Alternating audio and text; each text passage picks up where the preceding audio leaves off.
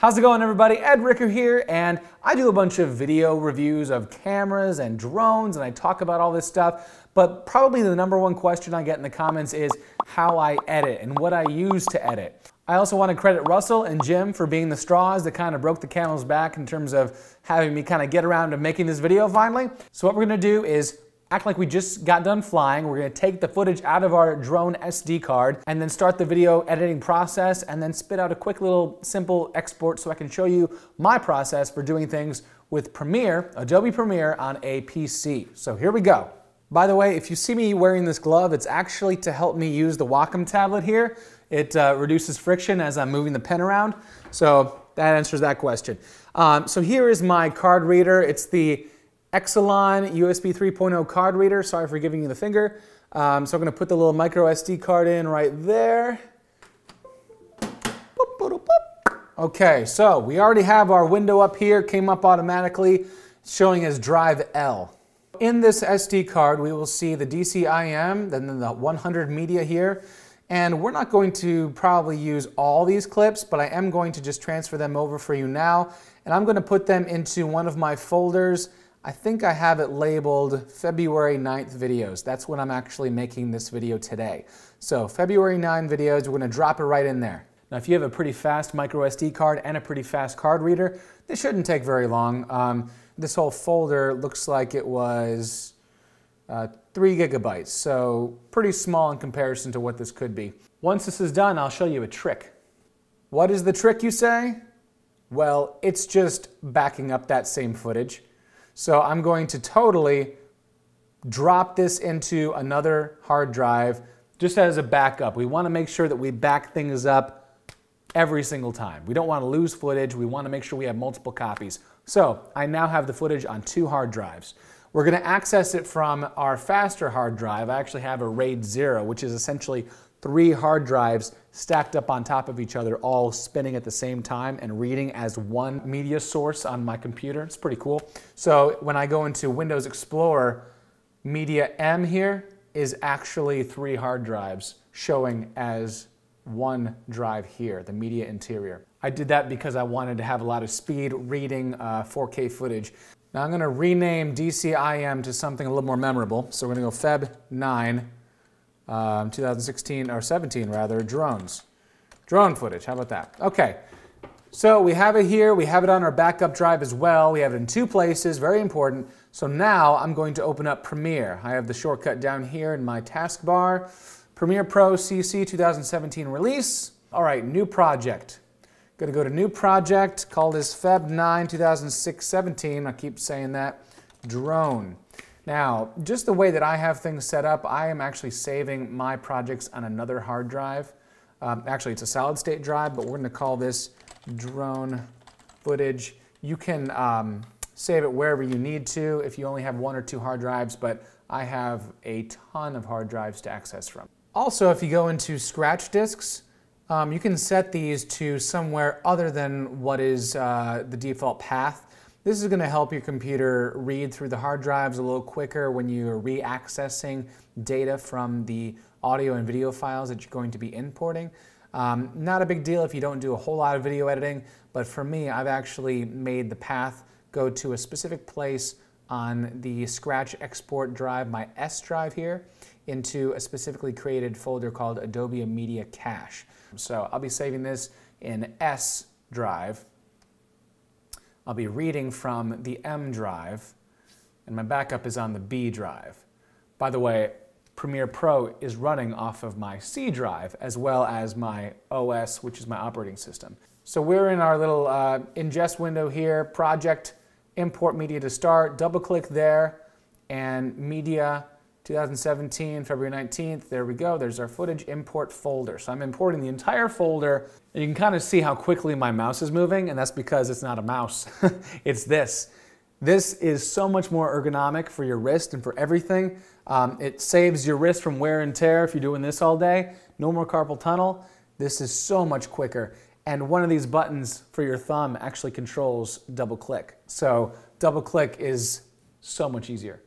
Now I'm going to make the workspaces look a little more like maybe yours would look if we were editing on a computer that didn't have two monitors. If you do have two monitors, good for you, but for now we'll just use this one.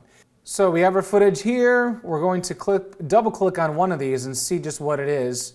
Now I remember this one. I don't think I'm a fan of this particular clip. I don't really do anything special, but in a couple clips down, there is a pretty cool clip that I've been closing out most of my videos with, and it was the clip of me taking the drone down this sidewalk. This one, yeah. So it's shot in full 4K. So I just go back and forth a few times with the drone trying to get that perfect shot. So basically we're scrubbing back and forth with our mouse here, figure out what part of that clip we actually want to use. So as we play, we can kind of figure that out. If we go back right here when we're in the shade, what we're going to do is hit this button. This is our mark in, and you see how this all of a sudden becomes shaded, and this is not shaded. So we're indicating that we're using just this portion of the clip. And then we'll play. We'll pass by the lamppost and hit spacebar to stop, and then hit this one, which is mark out. You see also that you can do I and O on the keyboard as shortcuts. Now we have it here. What we can do simply, we can either drag from here, this little film icon, or we can just drag directly from the window here, which is our source window, directly to where we have a timeline. It says no sequences. That's fine. It'll create a sequence that is designed to handle that clip. So in this case, it created a sequence that was 24 frames per second and 4096 by 2160 pixels for a true 4K image that fits that sequence perfectly. So now we can play our sequence, and our sequence looks just like we saw in our source window. Let's find something really nice here. That looks a little dark to me. I'm in that shot, but I think part of that shot is good. We scoot around in it a little bit. Eventually I get the drone where I want, and I kind of fly through this little arch here. I'm going to hit mark in, or I on the keyboard, spacebar, and play it for about 4 seconds. I do see the drone shadow, which I'm not really a fan of, but anyway, I'm going to stop there and mark out. Okay, I'm going to drag that down as well, so we have two clips in our timeline, the sidewalk and the arches. I'm going to do one more clip here. Let's do the one where we're kind of flying through the arbor. Let's do this one. And here I think I kind of fiddle with the drone a little bit, trying to get the best shot. We're going to do mark I right there, fly through, and then as soon as we get to about the bench, I'm going to hit the O on the keyboard. So now we have 3 clips in our sequence. So we have the sidewalk, we have moving through the arches, and we also have flying through the arbor. Now, I am going to doctor this up because I don't like seeing the shadow of the drone. So what I'm going to do is highlight the clip here. So now we are accessing that particular clip. Go up here to Effects. You'll also notice that my computer autosaved now. I have an autosave every 5 minutes because I don't want to lose any of my work, so it just does that automatically. It's actually a really good feature. So now that we're in the effects window of DJI_0346, you see over here in motion. This is something that I use quite a bit, this motion panel here. It's an effects control and then motion. So you can actually hit this little stopwatch and it says toggle animation. So we just turned it on, and over here it created a keyframe. This keyframe is just this little dot. It's indicating a place in time along the length of the clip. So if we put that keyframe all the way at the beginning of the clip in this window, not this window, but this one, and then we scrub over there, we see that we are at the very beginning of this.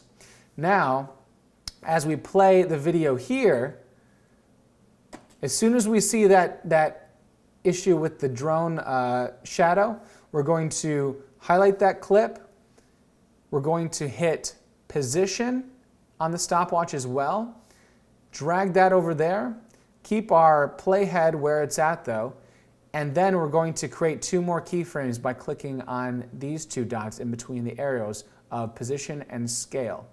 Now we're going to scale up to 110. Let's do that. Now you see we actually got rid of our drone. There's no more drone shadow. That's a good thing. But we're also going to move the clip a little bit to the right. So we're going to use the x-axis, which is in the 2000s here. We're going to move that a little to the right.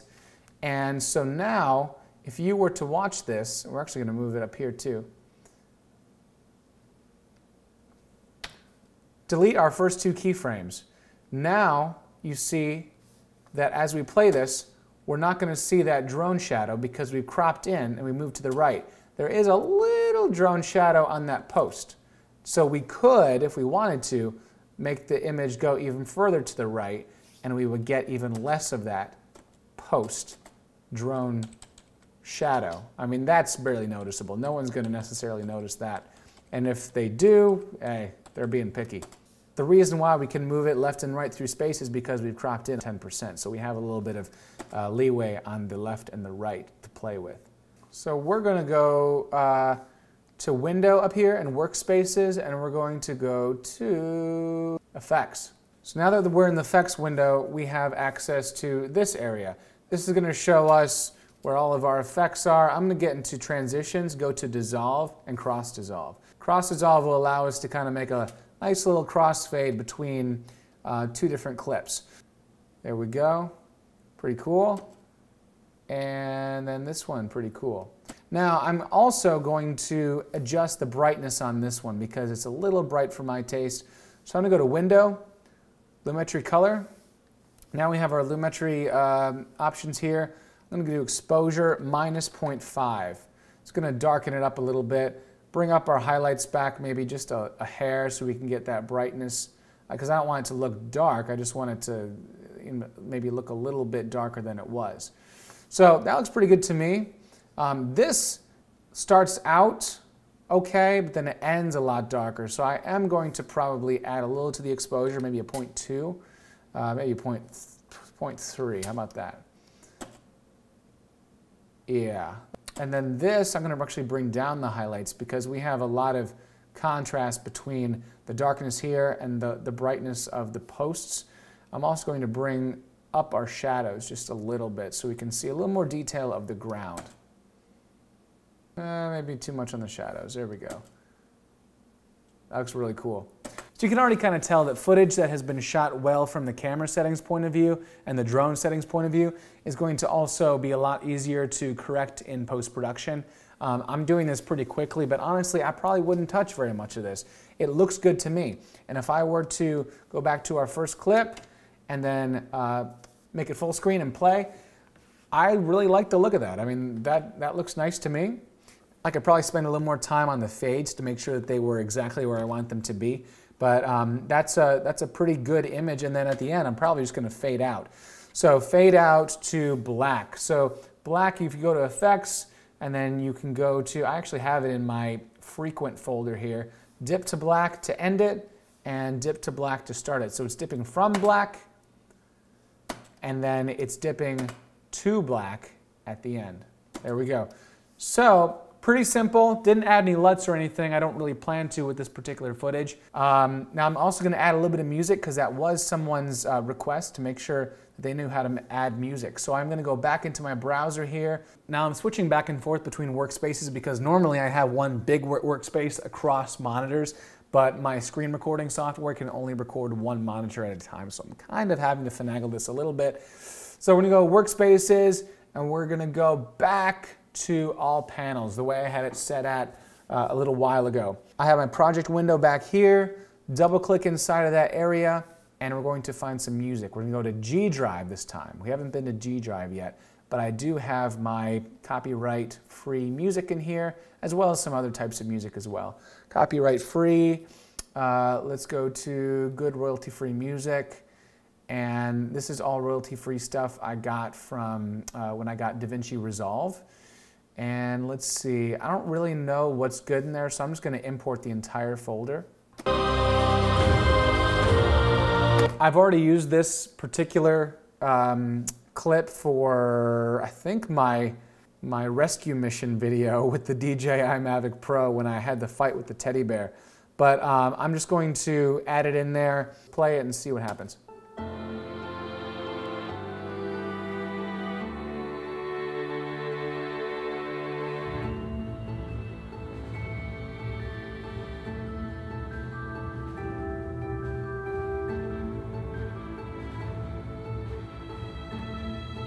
So now I'm going to use the keyboard shortcut C to get into the little razor blade tool. And because I have S on the keyboard also enacted, we have the snap tool, which is right here. It's on, snap. So with S on and then C on, I'm going to press right there to cut off the rest of the clip. And then we're going to go back to our window, which is going to be effects. I'm going to find the exponential fade. So it's going to fade at the beginning and at the end. For a smooth fade in and a smooth fade out. At this point, press Control and S so you save your project. You don't want to make this crash on you at any point and lose what you've done. At this point, we have 3 clips on. We've done a couple crossfades, fade in from black, fade out to black, added music and a crossfade at the beginning and the end of the audio track as well. We have our sequence all ready to export. So in Premiere here, we want to make sure that here at the top of the timeline, our little start and end points are at the beginning and the end of our footage. See how it snaps like that? Want to make sure that with the snap tool on, which is right here, we have this all the way at the beginning and this all the way at the end of the part that we've edited. We want to actually export out. We're going to go to File, Export, Media. And I hope I'm not going too quickly, but I don't want this video to last forever either. So export settings, format, H.264. Now let's just assume we're uploading to YouTube. That's what I've been doing, and that's kind of the whole process that I think you guys are looking to have me show you. So H.264 is the format, which is also what you can call the codec. We're going to go all the way down in our preset menu, and lo and behold, we have Vimeo, Twitter, but we also have our YouTube. So since we are using a 4K video timeline with the clips that are 4K, we're going to use YouTube 2160p 4K. Now you see that this change in our output summary is 3840 by 2160. Now at the beginning of this video, I told you that the clips that we're using are 4096 by 2160. So YouTube actually cannot display anything currently wider than 3840 by 2160. So even though we shot 4096, it's going to scale it down to 3840. So we're going to get a slight little black letterbox band at the top and the bottom of our video. Not a big deal. It's just what's going to happen. Also make sure that our output frame rate is the same, 23.976 frames per second. That's really what the video was shot at. Even though I say 24, it really was 23.976. Down, we're going to do use maximum render quality. We want to make sure our maximum render quality is as good as it can be. We're also going to render at maximum depth so that our bit depth is going to be as depthy as it can be for YouTube, even though YouTube kind of compresses it anyway. All right, now can't forget the output name. For YouTube, it's actually pretty important for you to make sure that your output name contains some of the keywords that you want people to use when they're searching. Don't just name it any old thing. Actually name it something that you think people might search for, because YouTube's algorithm for finding things and for search results actually is slightly dependent on the file name. So we're going to do Ed Ricker Vlogs, DJI Mavic Pro, Arbor, fly through, can't type, 4K footage demonstration. There we go. Now if someone searches my name, searches the drone, searches 4K footage, 4K demonstration, anything like that, they're going to possibly stumble on my footage. I'm going to save it. It's going to give us an estimated file size of 113 megabytes. That's fine. I'm going to hit export. We're not going to touch anything else here, but we do want to also make sure that we are exporting both video and audio. Export out. We're going to let this run for just a second. Looks like it's going to take about a minute and 20 seconds. So there we go. Ed Ricker Vlogs, DJI Mavic Pro, Arbor Fly Through 4K footage demonstration. Double click that and we should have our clip. We're just going to maximize it there and watch our beautiful work. Oh yeah. Oh my gosh. Wow. Oh, Jesus. Okay, and it fades out. So there we go. Pretty simple. Nothing too extreme here. It's not going to be that type of video, you know. more of a basic level, how to import, ingest, export. So hopefully you guys can take some of that information who are just getting started with Premiere or just getting started with Mavic Pro footage or just getting started with 4K footage in general. And perhaps this will help you out. All right guys, thanks so much for watching, and if you liked the video, subscribe because I'm making videos like this all the time. And until next time, happy editing.